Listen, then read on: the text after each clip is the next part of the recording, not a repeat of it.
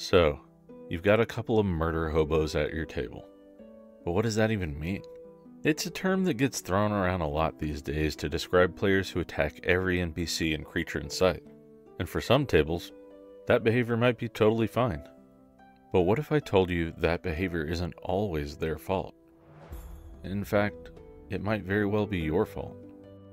Now, it's true a lot of new players like to press the boundaries of a game, testing what they can get away with and seeing how fun it would be to live in a world without real consequence. It's actually a pretty natural sort of social experiment when a player engages in an RPG for the first time. But if the behavior becomes commonplace at your table, that may be a sign of a larger issue. Greetings, goblins, and welcome back to Elder Goblin Games. Today we're going to discuss player behaviors, rewards, and punishments. And if you want +1 proficiency in all things tabletop gaming, don't forget to trip that like button, attack that subscribe, and grapple that bell to maximize your XP, and keep this goblin from making death saves. The carrot and the stick. There's an old story about a farmer, a stubborn donkey, and a stick that I could tell here. But the gist of it is that the behavior the farmer wanted from the donkey wasn't achievable through punishment. In fact, it only made things worse. Then one day he decided to dangle a carrot in front of the donkey to get him to work. But the real caveat here is that when the work was done, the farmer would reward the donkey with that carrot. If your player is a donkey, then a reward nearly always works better than punishment. That isn't to say never use the stick. Consequence is still a very important part of any game. But oftentimes that undesirable murder hobo-esque behavior stems from a lack of any other motivation, or the presence of the wrong motivations. If you reward your players with experience points, gold, and items every time they kill any random thing that moves, they're going to keep killing random things. But if you give them XP and cool items for being curious, exploring alternative options, and trying negotiations or clever strategies every now and then, chances are they're more likely to try that again in the future.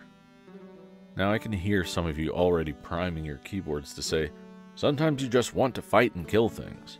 And sure, that's fine if that's the kind of hack and slash action game you're going for. But even a lot of old school games are about leveraging a situation until you have the advantage rather than rushing in the front door for every encounter. In many of these older style games, if you didn't choose your fights, or at least the angle from which you approach them, you'll often end up dead. That's the stick. But if you get to surprise the troll by dropping a huge boulder on his head and dealing massive damage to kick things off, that's more interesting. That's a carrot. Now there are some GMs who I would call misers, who refuse to give their party and their characters any sort of reward for clever ideas or for when they circumvent a problem with an inventive solution. And for the love of the gods, the old and the new, please don't be a miser. RPGs are one of the only mediums we have where we can be truly creative in our solutions.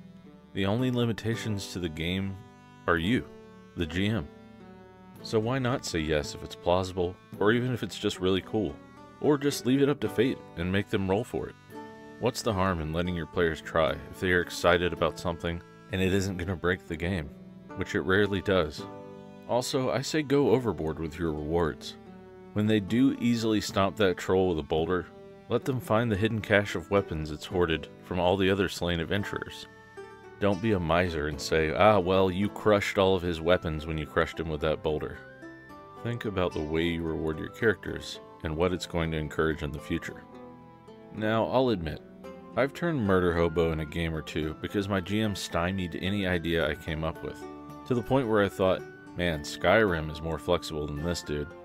Why didn't I just stay home and play that instead? And so I just started fighting things, because that was more interesting than living out the very narrow story I was clearly being puppeteered through. So if your players are murder hobos, ask yourself, why? And maybe try one of these things. Try a new game out that isn't only combat-centric. Bend the rules of what a spell, ability, or item can accomplish. Say yes more often than no. Give out rewards and boons often for creative and interesting ideas. Don't cling too tightly to the way you think things should go. I think you'll be surprised at the results. Remember that donkey I talked about at the beginning of the video? It wasn't just about dangling the carrot in front of its face all day. The key was when he fed the donkey that carrot for its hard-earned effort. Sometimes you need to be able to see what you're fighting for in order to go after it.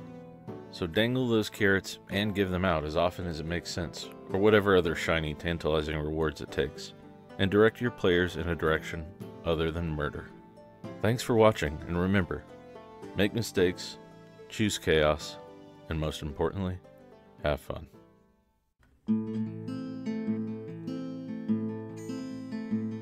I have scoured to the heart of the archives deep, and traveled to the top of the cinder cloud peaks, and forded the everplains for the answers I seek. So beware of the realms where you meddle, for the fates can be fickle when the dice settle.